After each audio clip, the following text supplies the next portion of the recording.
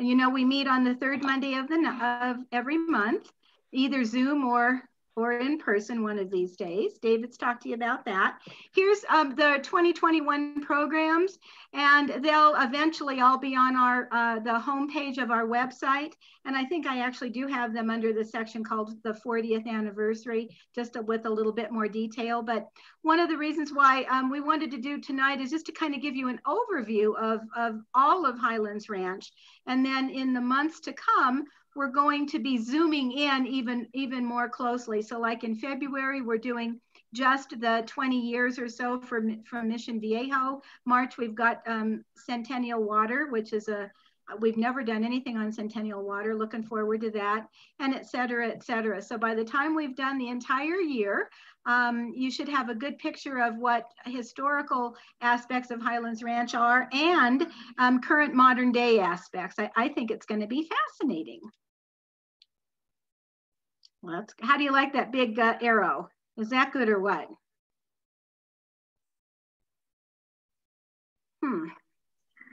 Yep. Okay, let's go again. So just, I think everybody knows, or pretty much everybody on this Zoom knows what Highlands Ranch looks like. Up in the far northwestern and kind of northeastern, the far northern boundary of Douglas County. Basically from Quebec on the east all the way over to Santa Fe or Chatfield on the west, and then county line on the north, and then going down into the back country in the south. So, and most of the things that we're going to be talking about tonight are actually going to be all over the place. So some of our settlers, we had settlers who settled all over the area, but the ones we'll be talking about are basically spread out all over. We'll be getting a good picture of Highlands Ranch. And let's start back 68 million years ago. As most of you know, dinosaurs were discovered on the Windcrest property in 2019. It was a pretty exciting time. All of the Windcrest residents had a bird's eye view if they wanted one, kind of an overview of the area. That's when they were excavating for a new building there, and they found some bones. The Denver Museum of Nature and Science came in and gathered the bones that were there, and so they're all at the Denver Museum of Nature and Science now. And it's so interesting. It was a Triceratops. And then as we learned a little bit ago when we did the video on that, when Jamie Leary with Channel 4 News did, she said that in addition to this Triceratops, they had discovered two whatever, those horned dinosaurs. There were two of them, a small one and then the large one, as well as a smaller duck-billed dino. I don't know what the name of the duck-billed dino was. So here's just some pictures from the dig site. Natalie Toth was one of them from the Denver Museum of Nature and Science, the chief fossil preparator. There's Jamie Leary. She did do a video on that, and that is on our website. So if you want more info, you can watch the half-hour program on that. And they've finished digging at the site now, and because they're going to continue building, but pretty exciting. So it's kind of fun to know that we have a dinosaur, or we had some. Let's zoom forward a few million years, and now let's go over to Chatfield. And if you can recall from that screen or that shot of the map, Chatfield is just on the other side of Santa Fe. So I think it's pretty sure that the mammoths and the animals that they found there probably wandered across Santa Fe and made their way into Highlands Ranch. If you have not done that tour, I'd certainly recommend it, and we might try to do a separate one or work with them this coming summer and fall and see if we can get one scheduled. But it's fascinating. They did find some mammoths. They found a whole bunch of different animals here where it says life at the spring. So pronghorn antelopes, bison, camels. We had camels here, horse, wolf, the Columbian mammoths, which were about the size of an African elephant, and then some sloths. And the picture that you see with the mountains in the background, that's the little hut where they have on the previous screen here, the actual tusk. It's a replica, but they have that in there, just kind of lounging around. And this is the spring. This depression in the earth is the spring where they were found. In addition to the mammoths, then a few thousand years later, apparently the Cody Complex Indians also had a bison kill. So they were in the area and they used the spring. I guess they captured some bison as they were going down to get a drink. So kind of a lot of activity in that general area. And that bison kill was about 8,800 years ago. So again, probably all of these animals and or natives were in our areas as well. There were other Native Americans in the general area, the Utes, the Comanches, Cheyenne, and Arapaho, even though I don't know that anyone has found any actual settlements in the Highlands Ranch area, but we know that they were in the entire general area. Then moving on a few thousand years, let's go to the 16th century. Picture there of the United States, and if you look in the middle, you see the Louisiana Purchase, and that's where our area of Colorado would be.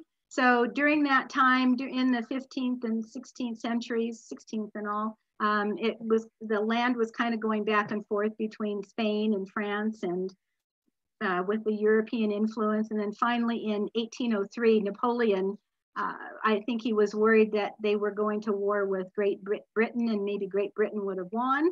But in any event, he sold the Louisiana Purchase, which was quite a big area. Thomas Jefferson was the president at that time, and they paid $15 million. So that was, at that point then, our area here, this area of Colorado would have become part of the United States. And so with that happening in 1803, that really then started opening up a lot more exploration and activity in this general area. And that's when we had explorers and mountain men and homesteaders, people coming here for gold. So a lot of activity started happening then in the 1800s. And Douglas County was fortunate to have several, of course it wasn't Douglas County then, but there was a lot of trade routes and all in the area, Santa Fe and the Smoky Hill and various others. So the Platte River, the South Platte River was bringing people up. So there was a lot of activities coming up into that area. Also then, during that time, we had the gold rush in 1858, 1859, Pikes Peak or bust. So with gold being discovered all around, either in Colorado Springs or in the Cherry Creek area, up in Idaho Springs, it was bringing a lot of people out here to this general area. Then just a couple of years later, we had this area became Colorado Territory, became official, and Douglas County was one of the original 17 counties then. And huge boundaries all the way from the South Platte in the west all the way to the Kansas border. Interestingly though, we only had a population of about 1,000 people. Most of the people that were coming out then during that time were settlers involved in agriculture and farms or cattle, and a lot of sawmills, a lot of lumbering was going on. Life apparently here was very difficult. There were grasshopper invasions and hailstorms, and of course we know lack of water, their lack of experience. So all of that led to a very difficult time. And as we start looking at a lot of the people who filed for homesteads and all who came out here, they just couldn't make it. It was a tough land at that time. So that brings us to the homesteaders and settlers. And in 1862, the Homestead Act was passed. And for a few years after that, they kept modifying it or adding to it. And the purpose of the Homestead Act was to secure homesteads to actual settlers on the public domain. And I just took that directly off of one of their documents. And President Lincoln also was the one involved with that. And that, of course, then accelerated settlement out here in our area. And with that, settlers could get title to free government land if they met some criteria. They had to be a citizen or an immigrant who was going to become a citizen, either 21 years of age or head of household, for that, they could get 160 acres up to, some of them only might have only had 40, 80, whatever. But there were some other requirements, like to build a house. They had to live on it for 5 years. They had to make improvements. And there was just a very small registration fee. Of course, I guess that's small for us now, but that might have been a little bit of money back then in 1862 and on. And they also had a way that if they wanted to not have to wait the 5 years, there was an accelerated plan. So they didn't have to do as many improvements, had to be there for 6 months, but the cost was $1.25 an acre. And then at the end of the 5-year plan, the settler had to prove up. In other words, they had to provide proof that they actually had done the things like building the house and living on it and making improvements. And it's interesting when you go back and you look at some of the maps of the early home landowners. You can see it's kind of checkerboarded. They had them in grids, of course, and you could get a quarter section or a section, and various combinations. The railroads had a lot of land out here as well. So when you're looking at this grid on here where you see kind of the blank squares, those were all railroads, and the railroads, of course, could also sell their land. So there was a lot of activity. One researcher had estimated that there were at least 189 people that had applied for homesteads in our Highlands Ranch area. Most of them didn't stay, again, because it was difficult to actually do the work. So most of them ended up selling or just not even finishing their homestead. But at least they started out. And then here, I know these are not easy to read. I can't hardly read them either. But when you look back at some of the old newspapers, the settlers, when they were ready to prove that they had actually, done what they were supposed to do, worked the land and had a house and all that, they put it as a notice for publication, and then they had to show up at the court to provide that actual proof. So the one on the left here, where it's dated September 2nd, 1890, it says, notice is hereby given that the following named settler has filed notice of his intention to make final proof in support of his claim, and that said proof will be made before the judge of the County Court of Douglas at the Castle Rock on October 16th, 1890. And this settler was Lewis Bowman, and it was a homestead application. Then it lists the location, the range, and the township. And then it says he names the following witnesses to prove his continuous residence upon and cultivation of said land. And his witnesses, one of them is Lafayette Griggs, who we'll be talking about. And then he names a few others. On the other one over there, notice for publication on May 2nd, same thing. And this settler was John Schweiger from the Schweiger Ranch over on I-25 in Lone Tree. And his witnesses to prove his continuous residence was Henry Say, Placido Gasner, William Brann, and John Welty. So I think it's just interesting. It shows that obviously, even though they had fairly good sized plots of land, everybody was neighbors. Everyone knew one another, or at least their immediate neighbors, and they went, to court or to help prove and to help to work with one another. So this Lewis Bowman on the left, he actually, I don't think he was very prominent at the time.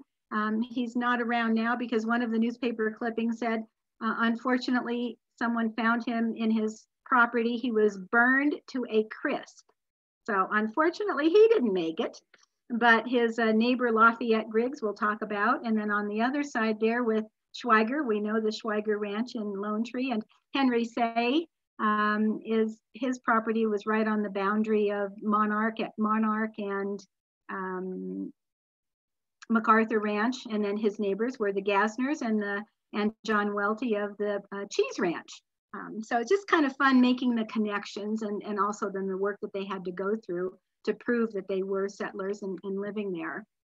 In addition to the Homestead Act, we also had the Timber Culture Act, and that was from 1873. And the purpose of that was to encourage the growth and cultivation of timber on the western prairies. And so with that Timber Culture Act, the settlers could get an additional 160 acres of land as long as they planted 40 acres of trees. And I thought this was interesting. One of the other people we'll be talking about here very shortly is Sam Allen Long, who was the person who started the stone farmhouse that's now the mansion. And he had a homestead, and he also had a timber culture property. And this is what he said. I would advise the planting of black locust and black walnut trees in all localities deficient in water. I regard black locust trees as the tree of most certain growth. The black walnut, soft maple, and elm follow in order named. And then he also wrote, S. Allen Long writes that the trees grown without irrigation on his farm in the north part of the county are some of them 16 feet high as the result of 5 years' growth, and there are thousands of them. So Samuel Allen Long obviously got into it. In fact, he was known for his dryland farming techniques. And correct me if I'm wrong, and Susie, I saw you on our list of people here, but I believe that stand of trees just south of the mansion there along the walking trail is black locust trees or locust trees. So might they have been planted by good old Mr. Long? Kind of interesting. I sure hope so. So lots of things bringing settlers here. So here's some of them that we're going to be talking about tonight. Just real briefly about all of them again, but we'll talk about Dad Clark, the Pine Tree Ranch, which was the Lafayette Griggs Underwood Ranch, the Big Dry Creek Cheese Ranch with Johann Welty and Placido Gasner, Failing Douglas Investment Company, Matthew Plue's house, which became the Flying Bee, and then of course mansion owners. So there's good old Rufus Clark or Dad Clark. We don't really have any buildings left from him, but we do have a street named after Dad Clark, and he's really interesting. He'd be fun to do a whole program on one of these nights. He was known as the Potato King. He bought property somewhere on the west side of Highlands Ranch. He actually had property everywhere. He was known for the Clark Colony, which is just right up Holly and Orchard. And he also owned the land that is now the University of Denver. And apparently his homestead was up there where, the Overland Golf Course now off of Santa Fe. So he just had property everywhere. He made a fortune selling potatoes. And as it says here, he was a Denver University benefactor. He donated land and $500 to get the university up and running. We also have the Pine Tree Ranch, which we know as the Griggs area or Griggs Road. So even though we don't really see a house there, but we do have a road named in his honor. And that was started around 1871, and then it actually went for quite a few years into the 20s. It started out as the Underwood Griggs Ranch because the wife, Lorinda, was at first married to William Underwood. She divorced him and then married Lafayette Griggs. His parents had one of the homesteads in the back country, so they knew one another. And actually, I think it was pretty close to Lewis Bowman. So then they married and they stayed there for many years. It's interesting, this picture that we see here, it says the Underwood Griggs homestead house as it appeared in the summer of 1979. And it was at that time that the grandson came back to visit the house. This, of course, was right when Mission Viejo took over. And so the house was still standing and they just walked right in, he said. And the house looked like it was in pretty nice condition, but they wanted to come back and see the house, and he brought his wife and they kind of looked all over the land. This is what it looks like today. I find that kind of hard to believe, but I know that's what it looks like today because I've been back there, and it's in pretty rough shape, but it is still there. It is not accessible to anybody. It is all fenced off to try to preserve it as best we can. And that is in the area called the Backcountry, and HRCA does do periodic trips into the backcountry on all kind of reasons. I know they've done some historic trips back to the Griggs Ranch and also to the Douglas Failing, which we'll be talking about in a minute. This picture in the with the woman in the blue outfit, that is Norma Griggs. Norma is the wife of the grandson, William. And when we met her, she definitely wanted to come back and see the property because she was with Bill on that trip out in '79. And she mentioned, she says, I want to see the silo. So it sounds like they must have had, the grandkids must have had parties or whatever in the silo. But unfortunately, that's what the silo looks like today. I can only surmise that probably it was all torn down with as part of Mission Viejo for whatever. And they, what you're going to find with all of these settlers that at least we have some record of is it wasn't just, they didn't just get one small homestead or, you know, the homestead of 160 acres, but they filed for one, then they might get a timber culture, then they might buy with cash from some of the other people that didn't make it. And many of them also had a lot of family members in the area. So as we saw, it was difficult to farm this land. So having more land, which they needed, and also then having the help of their family members and all made a really big difference. So in this case, we had the Griggs homestead, their relatives, Lorinda was a Palmer, so some of her Palmer relatives were there. And we just find that in many different areas here. And so you all know where Griggs Road is, heading towards the backcountry and heading up towards Daniels Park. And most of these settlers also ended up staying here in the general area. And so Lafayette Griggs is buried in Littleton Cemetery. Lorinda, his wife, is buried there as well, but she's buried with her parents. So she's not buried with Lafayette, but they're all there. And that road there, Griggs Road, is also known as, or was known as, the Territorial Road. And it also went past the cheese ranch. So it was an important trade route between Denver and Castle Rock and Colorado Springs. So there would have been people going backwards and forwards on there. Just a little farther up, a little farther south of the Griggs Ranch is the Daniels Park and the Sanctuary Golf Course. And right out in front of the Sanctuary Golf Course, you'll find this marker. It's really hard to read and you gotta kind of look for it. It's not gonna just jump out at you. But it says this was where Kit Carson made his last campfire in 1868. He was traveling with his friend D.C. Oakes. And this was supposedly the site of his last campfire. They went on down to, I believe it was New Mexico, and he died not too long after that. So a lot of history there along the Territorial Road, in addition to the fact that we've got Daniels Park and Cherokee Castle and all those kind of things. Then on the other end of the Territorial Road was the Big Dry Creek Cheese Ranch. And that's right up at the border of county line. And so the border between Arapahoe and Douglas. And this was settled by Austrian immigrants, Welty and Gasner. And they were actually related. Their wives were sisters.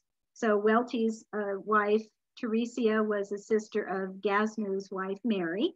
So again, we have the example of the families kind of sticking together.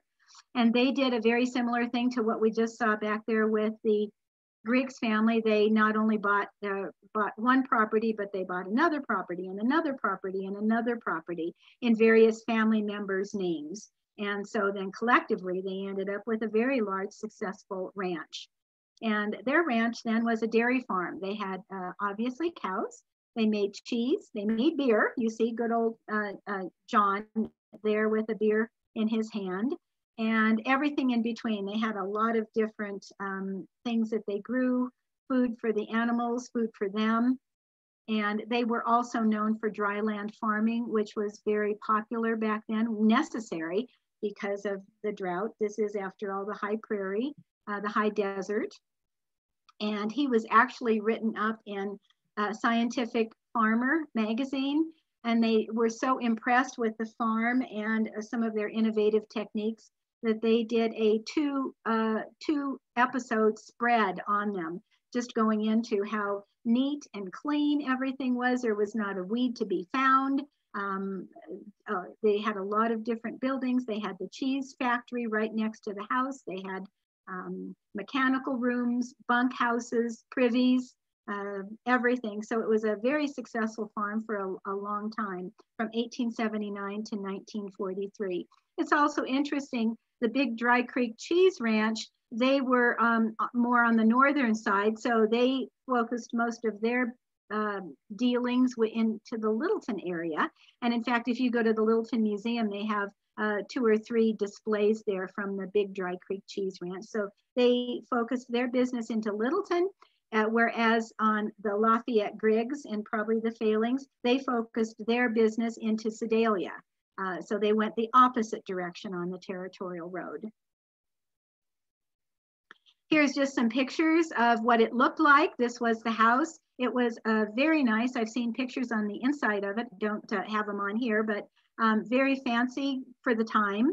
That the smaller one-story thing there is the cheese factory attached to the house. They actually even had underground plumbing, heat that went between the house and the cheese factory and other places, and apparently was heated with cow chips. But they were pretty far advanced for their time. This is a view looking to the back of the house. And then the lower picture is the view obviously looking at the cows and the huge barn. And take a good look at that barn, because we're going to see it here in just a minute. And you'll be able to compare the difference. Here's just a picture of the family. They made brick cheese and Limburger, and the processes for both, they were they helped one another. They could use the brick cheese, and then they used some of the, I guess, the whey or whatever, and they made the Limburger cheese. And in any event, it sounds delicious. One of the Welty daughters married Philip Renner, and Renner then kind of took over the business as John aged. Gassner unfortunately died pretty early in this process, but his wife Mary stayed on. So here in the picture, oh, I've got my thing here, let's see. So this is Teresia Welty, the one sister and the wife of John. And then this is John Welty, and this is her sister, Mary Gassner. Here's their kids, and here's their kids. I don't know if you can see it, but here's a man standing in the back. He's holding a dog. What's in his hand? Beer, a stein of beer. So I think they had a lot of beer in that family. And this, unfortunately, is what the property looked like when Mission Viejo came. They took quite a few pictures of it. This is that same barn that we saw just a few minutes ago. You can see the top part of the barn and all, and you can see what terrible condition it's in. So apparently that the property at that time was being vandalized quite a bit. And so Mission Viejo then just basically razed everything, got rid of all of the property and all of the buildings. They're all gone, even though apparently that house was still in nice condition. It's all gone now, and really the only thing that's left, it is a farm, a park farm. And there's a replica windmill there, and there is a nice community garden. There's some nice paths to walk. There's also the Big Dry Creek, so it's interesting to go and look at the water, but no buildings, nothing tangible of the buildings that were there.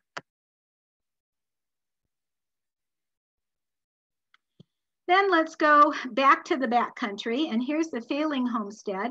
And then later on, it became the Douglas Investment Company. And this is in the backcountry. And these two pictures here are what it does look like now. We don't have any historical pictures, at least none that I've seen or have been able to find. But there's still quite a few buildings that are back there. They're off limits. We don't get to go back there, except with HRCA. And HRCA does, again, have hay rides back there and or various kind of activities. So if you haven't, certainly recommend that you take one of their expeditions to the backcountry. It's fascinating. Here's a large farmhouse that was built, very simple in design, but adequate. The Failings were quite a large family. And then this silo is very interesting. There are only 2 of them in the entire Douglas County, and it is called Tongue Lock. It's wooden, and it's an octagon. So they're like interlocking, kind of like Jenga, I guess, the game Jenga, where they're interlocking pieces of wood, and it is still in very good condition. It was very, very well made. Here's a plat here of some of the property, and the Feelings did the same thing that the Griggs and the Welty families did, and that is that they bought many different pieces of land, either homesteading or timber culturing or just outright buying them, and under different people's names. Like if sometimes the husband would homestead and then the wife or the grown son might file for a homestead. So altogether they had, I believe it was about 2,000 acres or so. And this is in the back country. You can see here, this is the railroad and Santa Fe. So they're very close to the Santa Fe. And up here is Griggs. That was Lafayette Griggs's father. So this is probably where Lafayette as a kid spent time. And then of course went over just a little bit to meet his wife, Lorinda. So the Feelings had the property until 1913. Again, they were a large family, but then the Feelings started failing in health. One or both of them had a stroke and they ended up selling to the Douglas Investment Company, who kept it for quite a while as probably as ranching. So they were very busy. They had a lot of kids. They were ranchers, farmers. They had an orchard, aviary, cattle. Their brand was the Circle F brand. And they also had stud horses that apparently were very well known in Douglas County, Spanish Jack and Pacing Stallion. They were socially active and a good part of the community. And they're buried in Fairmont Cemetery. Now let's go to the extreme northwest part of the Highlands Ranch area, Douglas County. And you can see up there we have this is kind of where C-470 meets Santa Fe. Right over here is the Chatfield area. So this area in here then was the Plews, and which eventually became the Flying Bee Ranch. Also over here on this side of Santa Fe was the area called Blakeland, and we'll talk about that in just a minute. So Matthew Plew's family, they bought it in 1906, and Matthew was a landscaper, a master gardener. He worked at Woolhurst Estate, which, whoops, let's go back to the picture. Woolhurst was just right over here. Where'd my thing go? Okay, go slow, Nancy. So Woolhurst was just right over here. So he worked here and then he bought here. And a lot happened in that general area of Woolhurst and Blakeland, and one of our other characters, good old Smiling Charlie, we'll talk about him. So Matthew Plews then, he built the house. He had a large family. He had started the landscaping business. He also was very involved in Littleton and Douglas County. Probably most of his activities were centered around Littleton, but there's newspaper clippings and all where he was involved with Douglas County Fair and the school that was there right on the other side of Santa Fe. He also was hired to plant trees for Littleton Cemetery. So, and that's when Littleton Cemetery was just brand new. So it's kind of fun when you go today and you see all those great big, beautiful trees. You can think back and thank back to Matthew Plews. In fact, he was known as the Johnny Appleseed of the area. And Matthew and his family are actually buried in Littleton Cemetery. And here's a picture of good old Matthew when he was probably 18 to 20 or so. Here's a picture of his business card, the Plews Greenhouses, his phone. It says phone Littleton 1834. And he was on, what is that, Rural Route number 1, box 20. And there's a lot of, in the newspapers, he did a lot of advertising for his services and his greenhouse and his landscaping services. And here's a picture of the house that Plews built. And it actually looks kind of similar to the one that's there today, only you see the big field there of field with plantings and also the large greenhouses, because he, again, was a landscaper and his whole focus was not just on animals, but it was on the plantings. And this is right along the Highline Canal as well. So then Matthew and family, they lived there for quite a few years, and in 37 then they sold. And when they sold to the family, the mother-in-law of Smiling Charlie. And they held that from 1937 until 1944. And a lot of these properties were sold during the Depression. In fact, the Griggs family, when they sold their house, that was also, I think it was in 44, but they actually had stopped production of the cheese factory in like 38. So Depression certainly had a big effect in the area.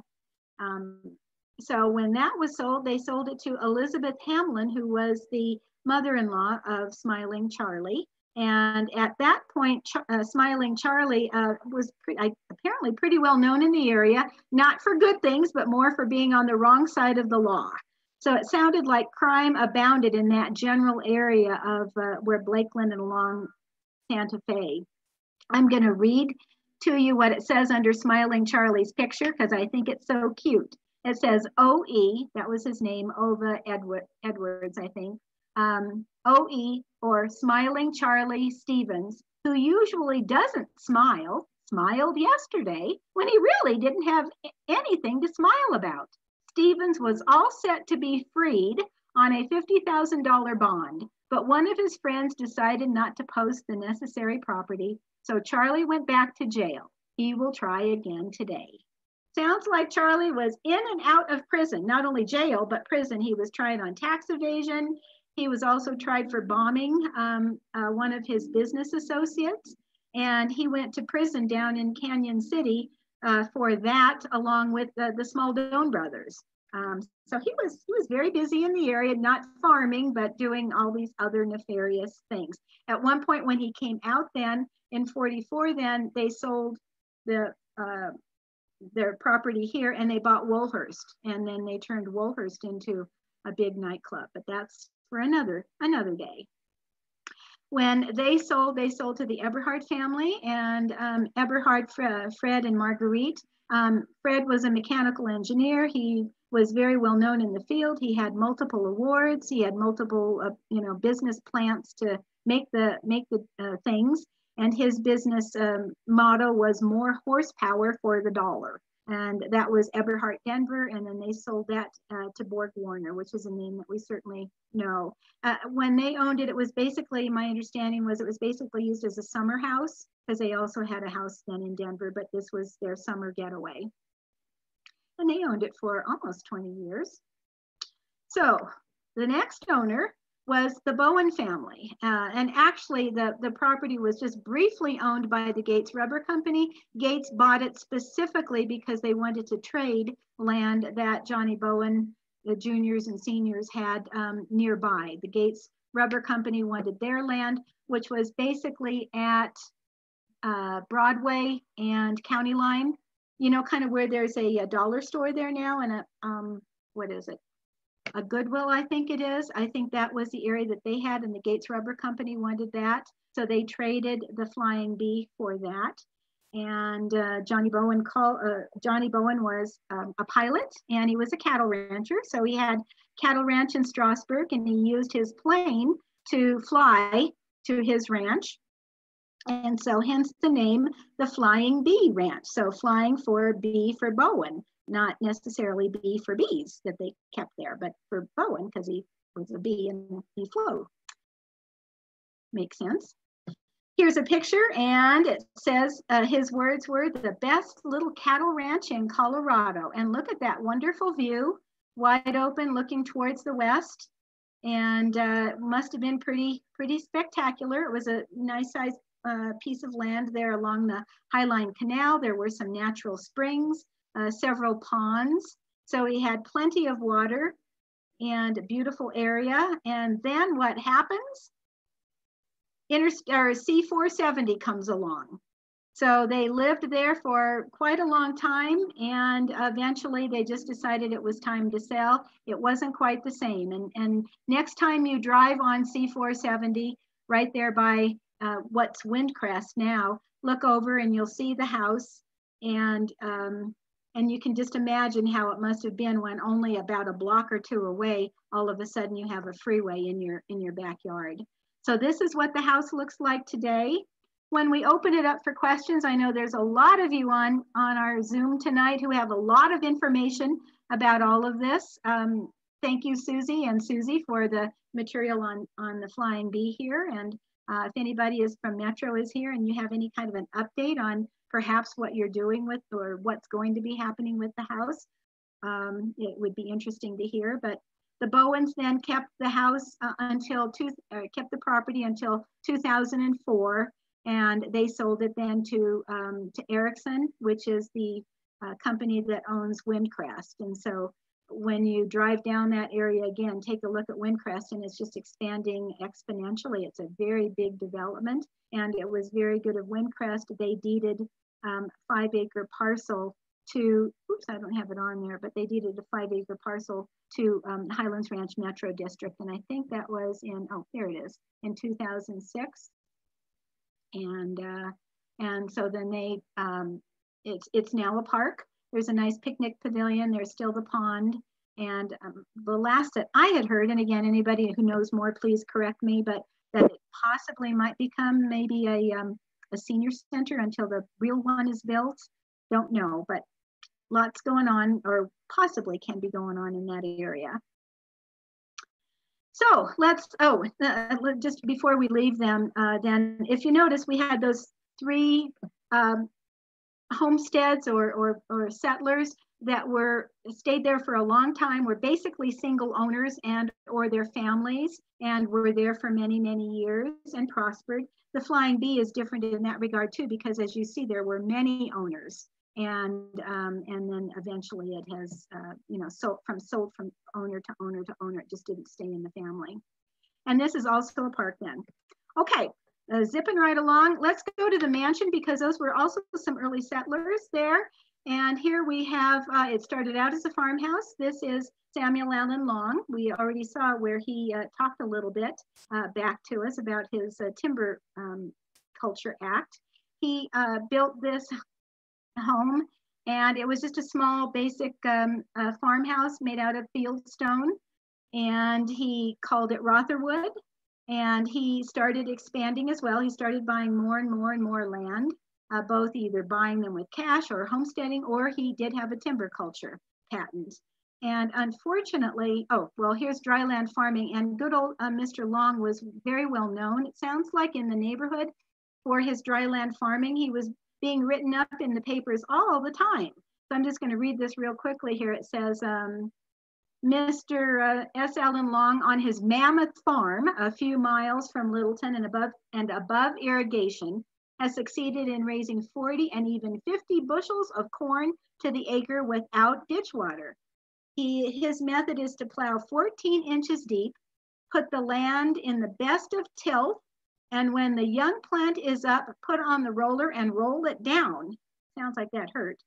Then through the summer, keep the cultivator going often. He is confident of 60 bushels in the present season. That's pretty good. I looked it up, and it sounds like back then, if you had 11 bushels of corn, you were doing well. So if he was getting 40 and 50, he was doing well. Another one of his posts in the paper says that he has had no water except what it got from the clouds. He credits much of his success to deep plowing. So the dryland farming is kind of a theme of a lot of these farmers, from Welty to Long, and also in a little bit, as we'll see, to the the movie Centennial. We're not going to read that. Oh, he did talk about his timber culture trees, wintered well and are now healthy. So it's just nice trying to tie things together. So poor Mr. Long had an accident with a cable car and his buggy, and he ended up selling. The next owner of that property was John Springer, an attorney and a politician. He named the property the Springer Cross Country Horse and Cattle Ranch, and then later he renamed it Castle Isabel. And he also then kept buying property, and it said that he was actively looking for people who wanted to sell.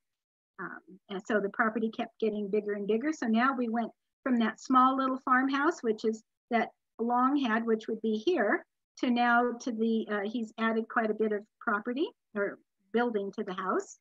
His undoing was his second wife, Isabel, who decided to lead some excitement, and she ended up getting involved with some men who killed, had a murder at the Brown Palace. There's a book that you can read all about it, good old Dick Crack. We've done programs on that. It's fascinating. So I highly recommend it if you haven't read that book.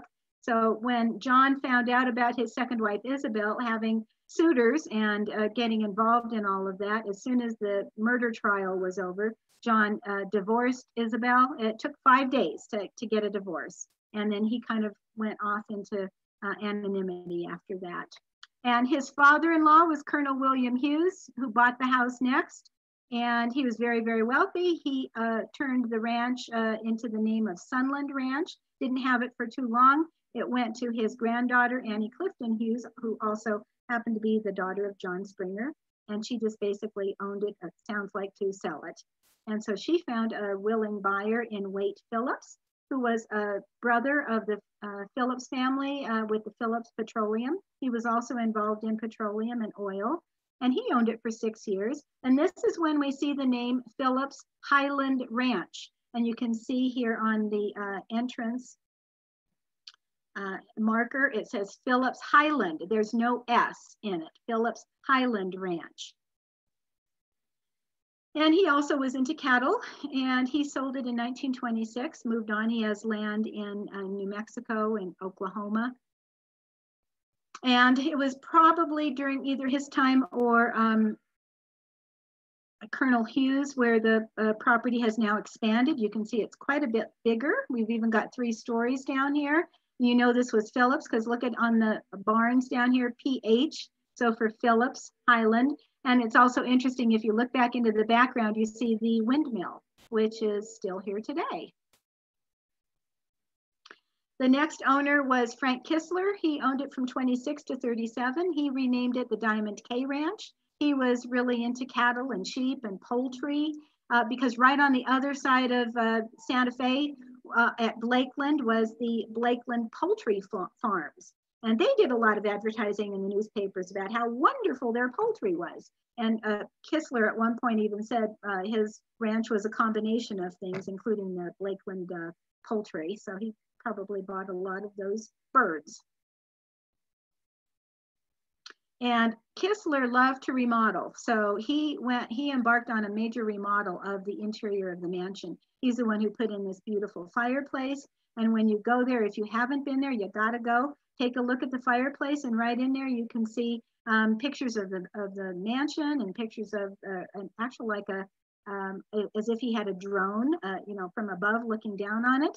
And over here it says 1929 to 1930. So probably during the time when he was doing his remodeling. He also put in that beautiful staircase. Oops. Well, I don't have a picture. And also there is that lovely clock that's in the living room. I think he was attributed to that as well.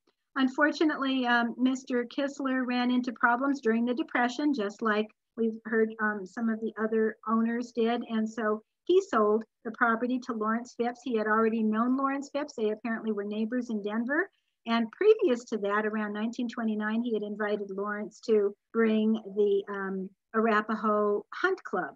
And they had already been established on the property. So it was a natural when the property was up for sale. Lawrence bought it. He was the son of Lawrence Phipps Sr., who was a former senator, very involved businessman on the board of directors of Mountain States Telephone Bell and National Western Stock Show. He was in the military during both World War I and World War II. So very well known in town. And he renamed it now Highlands Ranch. So here's that same entrance marker. Only now instead of saying Phipps Highland Ranch, it says Highlands Ranch. And this marker was apparently at the entrance to the property was at what would be today Broadway and County Line Road. So by this time, the property is pretty darn big, 22,000 plus acres, a little bit more, a little bit less. They were always buying and selling. The ranch at this point is the home of the Arapaho Hunt Club.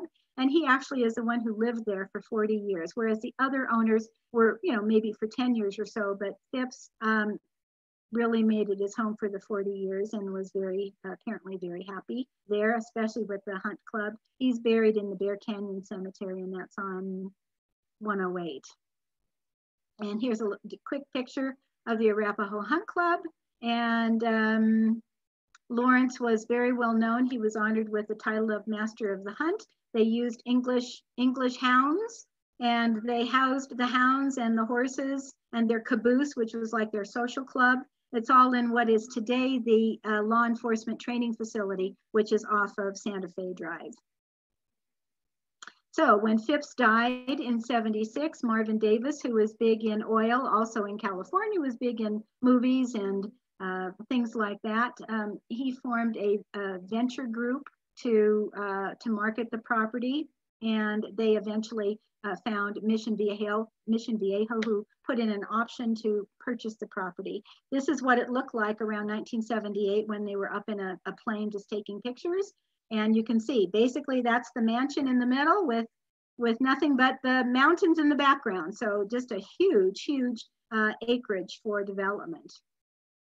And it was during that time then, in kind of in the transition, possibly, probably, maybe with Marvin's Hollywood connections, but Universal came to Highlands Ranch and they filmed the miniseries Centennial, a part of it here, not the whole thing, but it brought, they named it Veniford Ranch, and we have a Veniford Ranch today.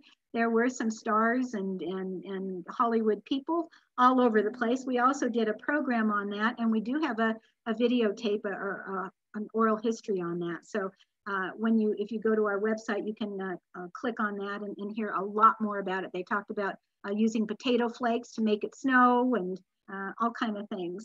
So for Mission Viejo, and next month, David is going to be doing the entire program on Mission Viejo. So we're gonna just kind of power through this, but Mission Viejo was the owner then who bought from Marvin Davis. They already had a Mission Viejo out here in Aurora. So the Aurora manager, Pat Farrell, heard about the big property that was for sale. He alerted, I guess, headquarters in California, and then they came out and eventually purchased the property. They had to get a lot of permissions and everything, and David will talk about that. Jim Teffer was the president of the Colorado division of Mission Viejo. We call him the father of Highlands Ranch. We hope to have Jim a little bit on our program next month, at least, and we'll see a little bit about him.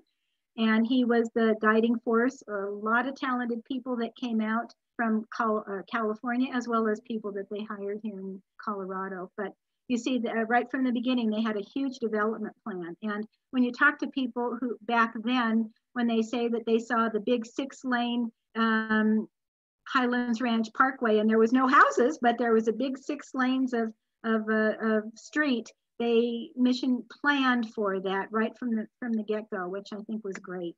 So here it is. Highlands Ranch they started selling homes from the 70s, 90s, and low 100s. And that the first home then was actually purchased in 1981. So that's how we're getting the 40 years starting from that first home purchase, 1981. And this picture down here is where the model homes were, which was basically at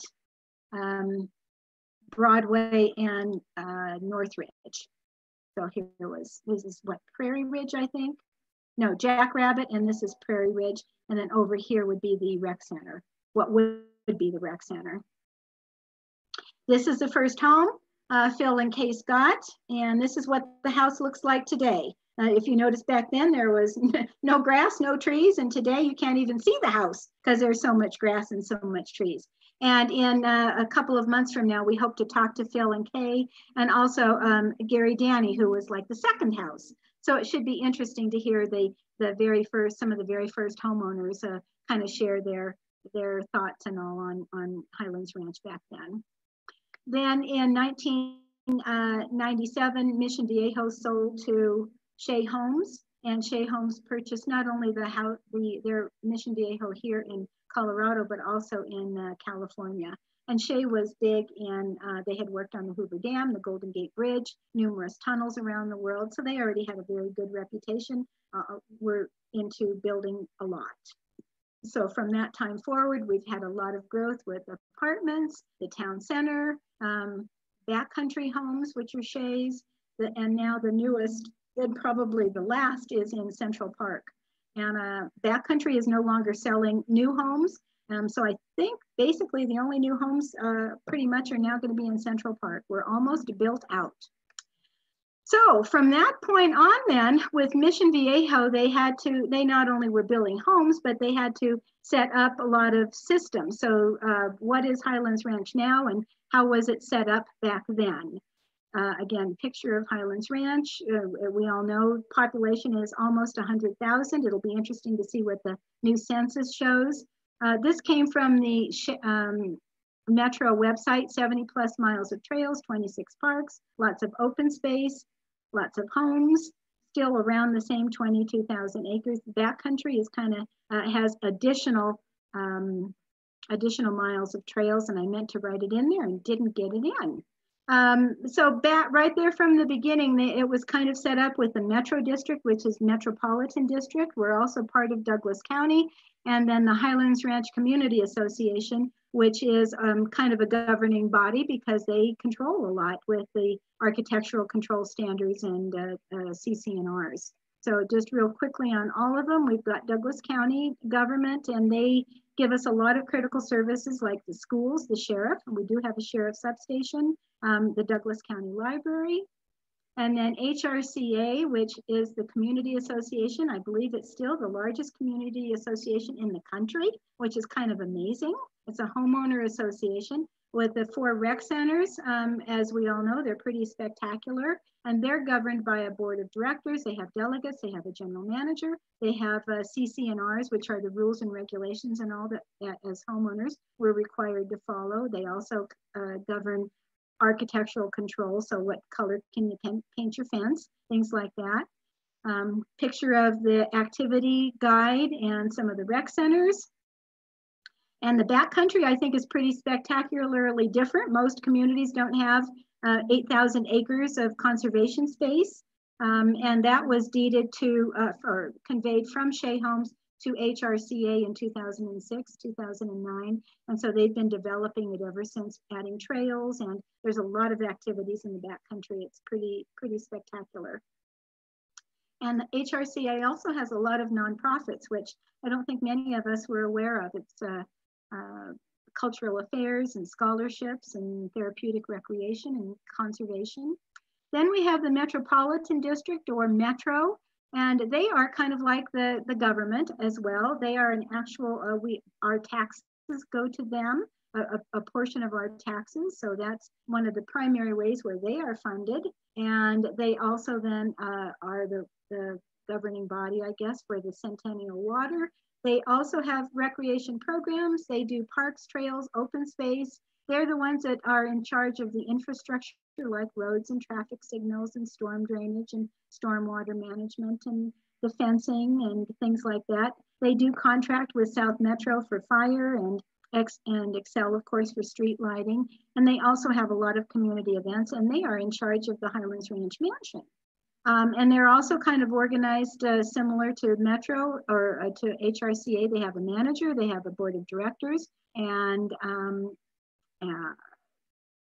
as I say on here, property taxes are the primary source of revenue. And we should all just be very, very thankful for Metro. Their mill levy is really low, 11.205. That is spectacular. Many of the, doing Metro districts is very popular in the newer communities.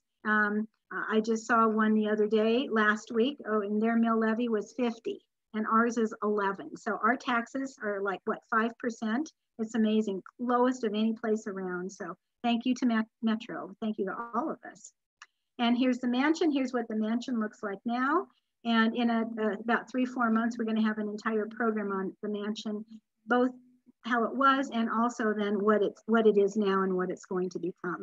We all know it's beautiful, and it's been remodeled. In 2012, it was remodeled and is now open.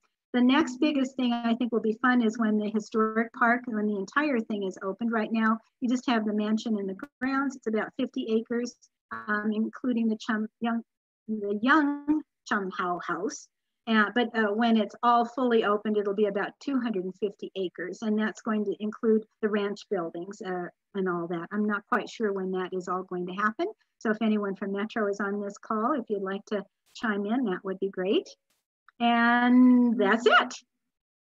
I think, David, can you open this up to so that people can talk? And David, I'm going to stop sharing. Yeah, I just opened it up. So if people have questions, you can now feel free to unmute yourself and ask your questions.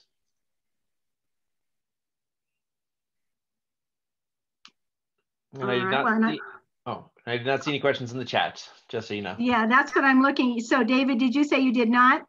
There are no questions in there, just a comment that all the dinosaur artifacts are down at the Denver Museum of Nature and Science.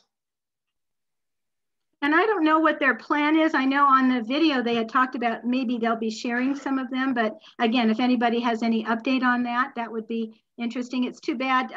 I don't think we'll be able to get to the site. Windcrest, it's on Windcrest property, but they'll be able to. So make a friend with someone who lives there if you want to see the actual site. Nancy? Storm? Yeah, you might be interested in Windcrest is planning to put a park over the location of the dinosaur found. And they're going to have a kids park there, and it's going to have a dinosaur theme when they finish that area. Now, is that only going to be for Windcrest? Well, and their guests. And their guests, okay. Obviously, it won't be open to the public. Well, we're all going to be calling you up, John, or Norm. I have another question while I'm on. You talk a lot about acequia, and that's where I had my terrible fall here a couple of years ago. And I've never been able to find much information on it. Do you know of some place where I can find it? You know, and if anybody has any of that information, my understanding is acequia was there along Santa Fe. So you had Blakeland. I think acequia was considered to be a little bit more for southern, but I think it was all kind of in that general area of along I-20 or yeah, well, since Highway 85, Santa Fe. Yeah, they had a railroad siding, and that just disappeared here just a few years ago. They tore that all up, and everything. I've been down there on the site, and there's really nothing left, but there's a lot of history in that town, and I'd sure like to get it. Okay, we'll have to look into that. I think it's interesting, not only acequia, but Blakeland. And with a lot of our settlers, like if you noticed on when John Bowman, the backcountry settler, was doing his, proving that he fulfilled the requirements for the, whatever it was, the homestead, they were called, his people there was called, these people were from acequia. Usually they talked about being from Sedalia in that area, but that one, it said that they were known as being from acequia on that one. Right, thank you. John Bowman, and he was right by, he was very close to Santa Fe. Good question. We'll need to all look into it. Thank you. Anything else? You didn't talk much about the Highland Canal, but it played a big part in the west end of Highlands Ranch. Potato King had, he used water off the canal, right where the golf course is now. And I'm sure there were several others that I'm in the process of trying to find out who had which irrigation gates that are still on the canal. John, Norman, didn't you say that you've walked the entire 71 miles of the canal? 4 times. 4 times? 4 times. And in addition to seeing the ditch from the bottom of it as well. Yeah, that was an unfortunate view. And there is, the Highland Canal Conservancy, and everyone, we can also post a link on that on our website, because they do a lot of education, and they also have a lot of guided hikes and group hikes, and also it is a kind of a fun thing to get involved with the Highland Canal. We have something like 7 miles of it in Highlands Ranch, I believe, something like that. Yeah, we go from 12 to, let's see, 18, I believe. Oh, maybe 19. Okay, it's about 6. So it's, 7 miles. Yeah. Okay. Good. Anything else? All right, everybody. Thank you so much for attending. Please attend the, log in for all the rest of them. And on many of them, we won't be as stretched for time. We're going to hope for even more participation, because especially as we get into the Mission Viejo times and all, I think a lot of people were, were still around today that were around then. So it'd be great to have some firsthand experiences that you can share with everybody. It was a All great, right, thank you. great presentation. Thank you, Nancy. Great job. Yeah, probably post this by the end of the week, and also we're going on our website. All of this same information we've got, we'll be opening that up as well. So I'll send out an email to everyone with the recording as well as the link to the website with all this info on it. All right. Thank you, Nancy. Great job. Nancy. Thanks, everyone. Thank you, Shirley. Thank you, everybody. Thank you, Susan and Susie. I see you both.